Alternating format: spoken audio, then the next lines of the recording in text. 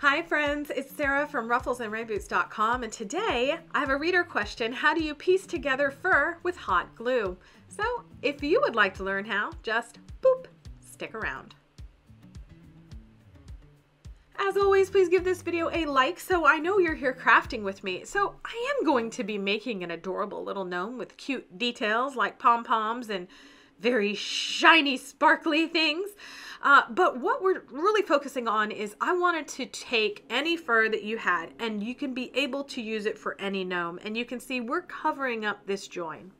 So I'm going to be using a sweater and a paper mache cone that's almost 11 inches, but you can use anything you want. A sock gnome, a cone gnome, a sewn gnome, whatever. This works on any method with fleece, with fur, with fleece or felt as your base with the sweater. It doesn't matter, but basically you're just going to take any fur you have. You can combine colors this way. You can use the long pile fur. Now the ribbon is a little bit less quality than even the craft fur, so I would say if you're going to try the ribbon, you're maybe in for a little bit of frustration. But I do have a craft coming up with that ribbon soon. So I'm going to be using the sweater sleeve, but if yours scrunches up or spreads out the fabric too thin, go ahead and cut 2 triangles out of the waistband, and that can be your hat. So for the sweater sleeve, we're just going to measure what we want. Okay, so I have a pretty tall cone gnome, but I want it to flop over. So I'm going to show you the method I'm using. Works for any size cone, including a tomato cage. So even if you go that large, I like keeping the seam of the sweater, and that's because it's going to give me stability to my hat. There's going to be no stuffing here. And all I'm going to do is go about 2 inches above that ribbing for where I'm going to place it on, the face. And then I'm going to go all the way up into a semi-triangle. That's it. That's all we're doing. This is not, a detailed thing. If you want, you can take this to the sewing machine and sew it, or you can use hot glue. Here I'm using a Surebonder detail tip glue gun with Surebonder glue sticks. I get asked that a lot, so I'm just going to share it with you whether you wanted to know or not.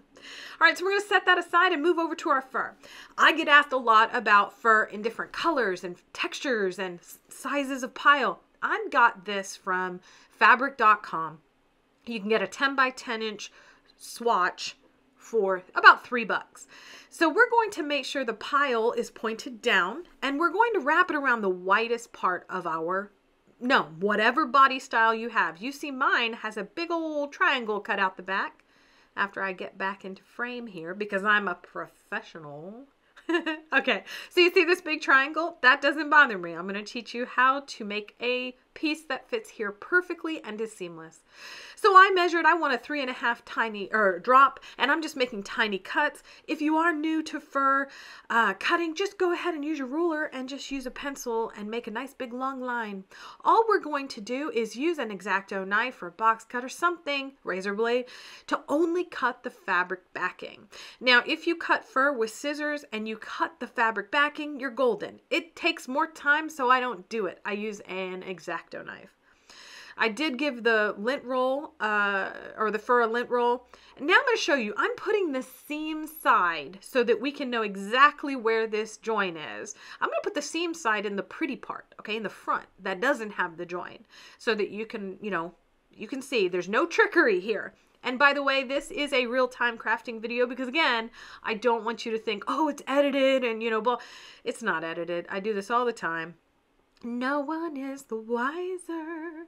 So all we're doing is basically matching up the bottom of the fabric of the fur with the bottom of my cone. If you don't like it where the fur splays out on the table, you're going to raise the fabric backing as high as the pile of the fur. If you do that, either paint the cone or make sure your body is the same color because it will show through. All right, so you can see now if I just put it down here, woohoo, it nice splays out. I like that look. But I have 2 things going on, a big hole in the back, and the top is all scrunched up. That's okay. We're going to cover that, so just hot glue that bad boy down. Now, if you want, you can cut a trapezoid. I'm lazy, and this was supposed to be a 15-minute craft. So, all right, so you can see I'm just going to move the fur out of the way, and then I'm going to take a piece of paper, and I'm going to color in the hole. Now, I'm going to make sure I line up and get the actual marks where the fur starts. And then I'm going to cut a little tiny buffer, maybe 1/8 of an inch. And I know it's going to be too big for the hole, Sarah, and that's what we want. Make sure your fabric pile is again facing down, and then don't put the triangle upside down, which I've done before. Take a pen and go exactly along your template outside. You don't have to add anything here. This is going to be perfectly sized. Okay, this is a great method for when you are putting together the same color of fur. Okay, so I'm just going to do the exact same thing I did with the bigger piece, use my X-Acto knife and just cut that fabric backing. Now you'll see I have a little problem right here. I got this string from the fabric, so I got to cut that off and then just rip it off. There you go. Now I have a little bit of extra. We're going to use that extra because we can. And now it's time for the moment of truth. You see, we're going to pull all of our fur away, even on the other side. So we're going to push that other fur out of the way. You can tape it down. I use masking tape if I'm using something really long. But you see right here, we're actually going to put a channel of glue right next to where the other fabric stopped.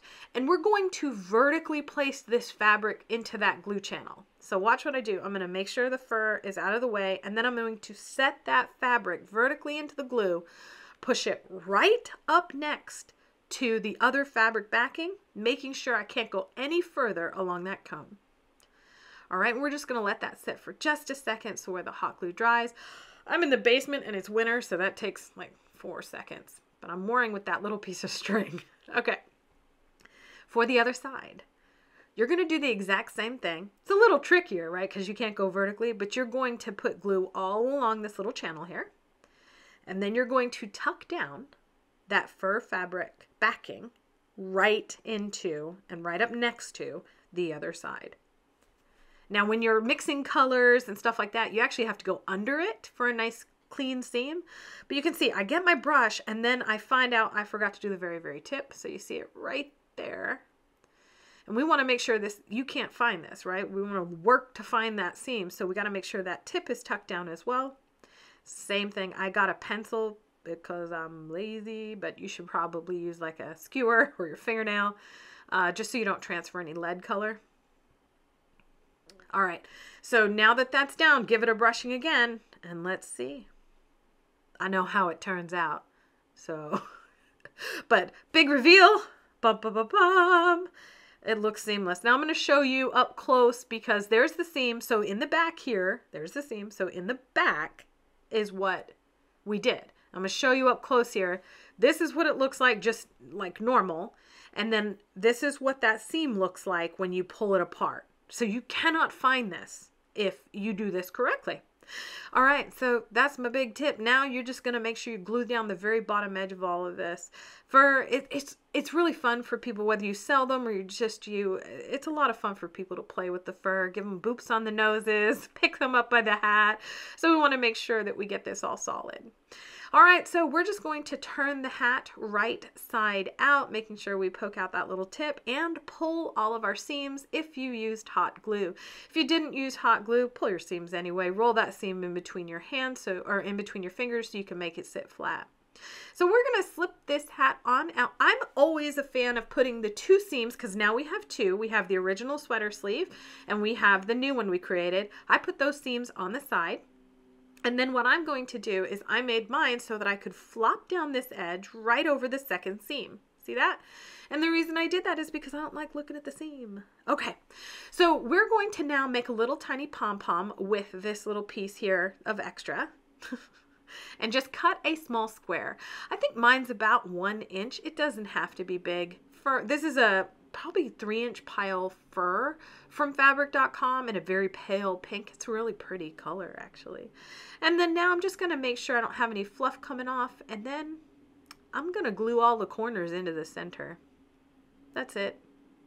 And if you have a little ugly join in the middle, like let's say you used a trapezoid shape instead of a square, don't worry, it still works. If you use a circle, don't worry, it still works. This is a great idea if you have scraps of faux fur and don't want to make eyebrows or something.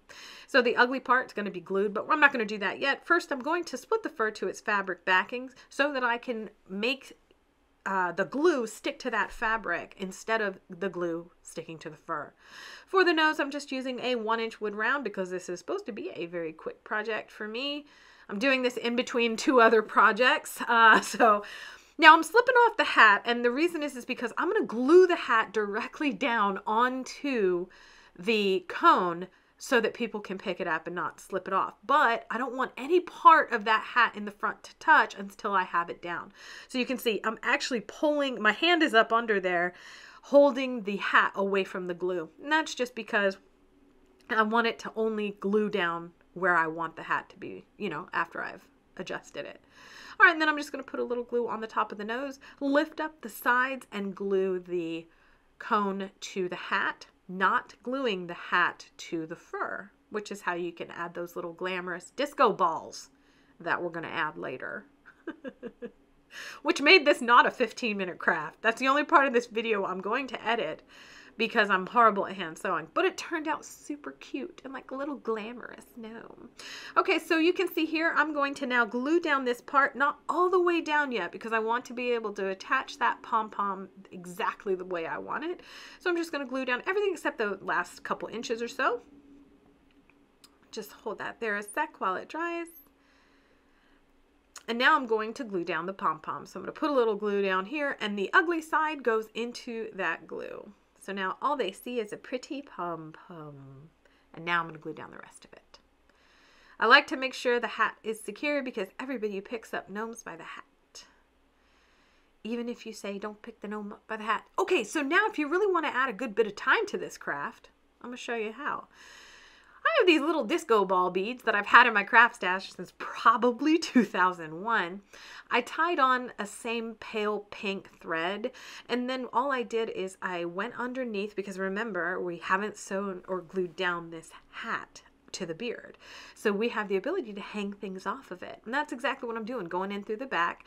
I'm measuring it down, and then I'm just going to make 2 little knots right under like 2 sets of the stitches in this sweater. You cannot see them, right? That's the idea, is that they're totally hidden. And because we're using the same color thread as the beard, you can't see them hanging down the beard. They just look like they're these little, like, again, disco balls hanging out in the beard. So I did this a few times. All I'm going to do is just put that right back through exactly where I started, or like right next to where I started, and then cut that off as close to the hat as I could. As I struggle here, I told you this was real time, struggling with that needle. And then I just repeated that 4 or 5 times around the entire hat, and I varied the length. Okay, and then also, because again, I have a billion of these beads, and I have a whole hat, I did the same thing, and I attached them around the hat in a few, 6 or 8 places. It gives it a nice little sparkle. It just reminds me of like something really glamorous. Because I'm not very glamorous. I don't know if you know that about me. I'm pretty low key. All right, so I just did that again, like I said, in multiple places, cutting off the thread as close to the hat as I possibly could. And again, just repeating it all over. And then you're done. That's it. Quick and easy. Boop. What do you think? Let me know down in the comment section. Have you pieced together faux fur? Coming soon is going to be another style where you're piecing together different colors of faux fur. As always, thank you for being here. Please like and subscribe for more crafty fun.